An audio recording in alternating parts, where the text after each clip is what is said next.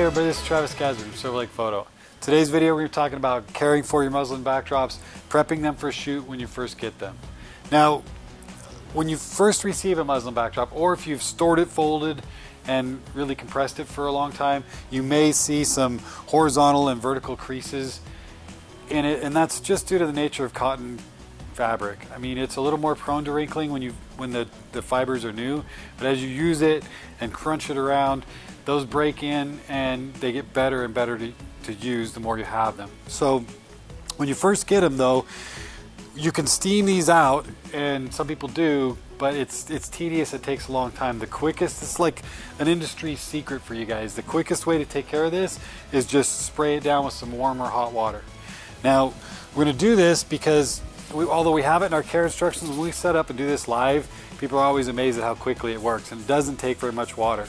But when I'm on location, or sometimes just a quick fix in the studio, I'll use one of these spray bottles that I can get at a home improvement store.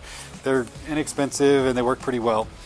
If I'm doing a large backdrop or lots of them, these weed sprayers are phenomenal. I mean, they're $20. You just pressurize them, pump them up a few times, and you can spray these down front and back.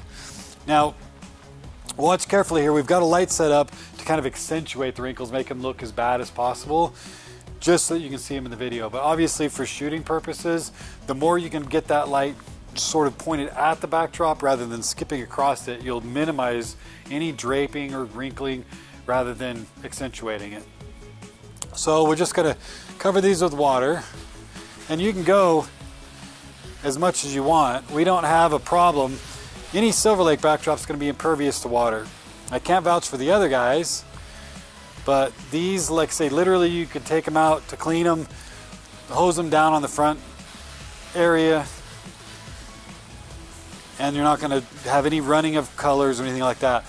As far as how long to wait before you fold them up, we get that question.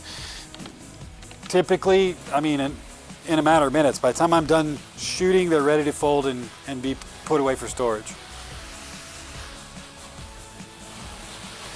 Grab it a little bit in back.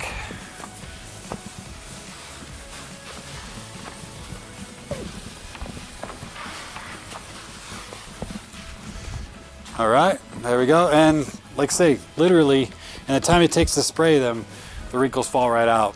And once you take a light off the stop side lighting it and point a little bit of light directly into the backdrop, I mean, you're literally ready to shoot. So I hope you guys got something out of that. This is our method we've used for a long time. It works perfect. Stick around, sign up for our email list, subscribe to us on YouTube. We do little educational videos like this all the time, and thanks for joining us. Bye.